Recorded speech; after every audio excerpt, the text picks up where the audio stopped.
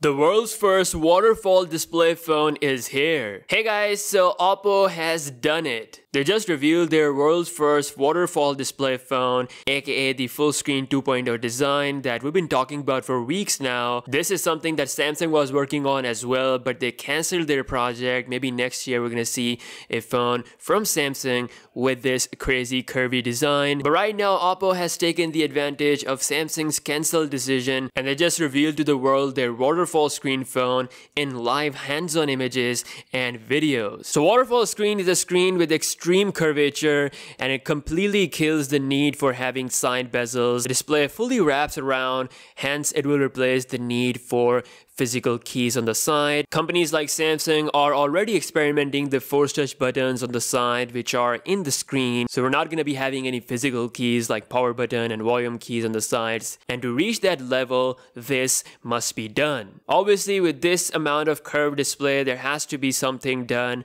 for the accidental touching. Most likely the display on the extreme curved side might not register any touch. Otherwise, it will be impossible to use this phone with one hand. You will always have accidental touches. Oppo has also managed to reduce the chin as well as the top bezel as well. So it's a complete upgrade all around. And this could be the phone with 100% or more than 100% of screen to body ratio. Now, Vivo is working on a similar project as well.